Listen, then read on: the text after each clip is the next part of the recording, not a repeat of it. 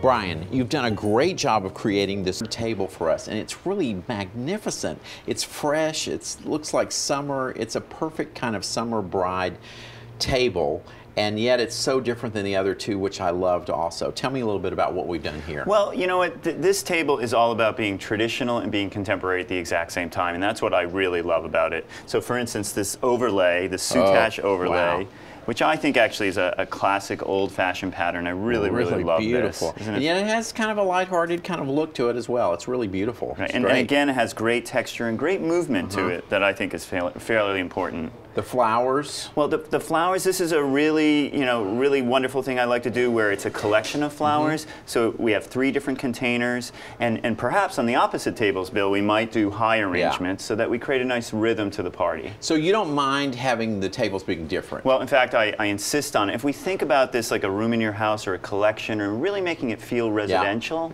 that's what's fantastic. Instead of just looking across the room and seeing all of the same thing. And it really gives you a lot of different things to look at. So if you go into the candlelight, we have our low frosted votives, and then we have these very simple glass votives with the floating candle, which I actually really believe adds a little whimsy to the table. And then again, the flowers with the tulips, and look at these beautiful irises, these custard-colored calla lilies that are sort of flowing over the side. I just think I love that feeling. That's what gives me that opulence, is the calla lilies flowing like that.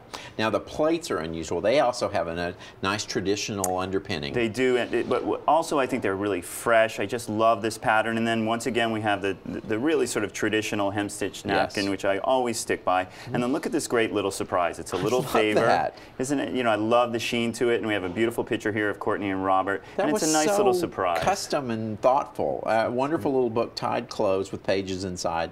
That is fantastic.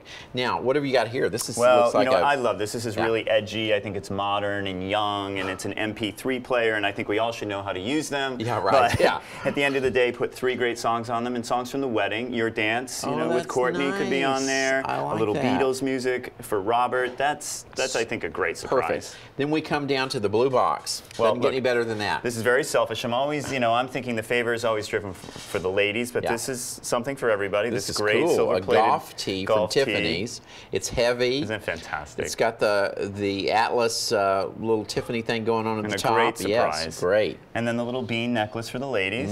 I don't think they'll complain about that. Love that. Look at this. This is fantastic. Another selfish moment for me. I love sweets, and I love these cookies. They're really classic. And look at this. There's many designs we could put on them. Gorgeous. We put their initials on them. You put Courtney and Robert's monogram on there. It's so beautiful. And so you can design this any way you want. Any way you want. It's really fun. Of course, we could pick up the pattern on the tablecloth and put that on the cookies. Nice. You have given me so many ideas. I don't know where to go with this, but they're all fabulous. You are the most creative guy I know, and I really appreciate what you do to create really a moment of luxury in all the parties that you do. Thank you so much. Congratulations.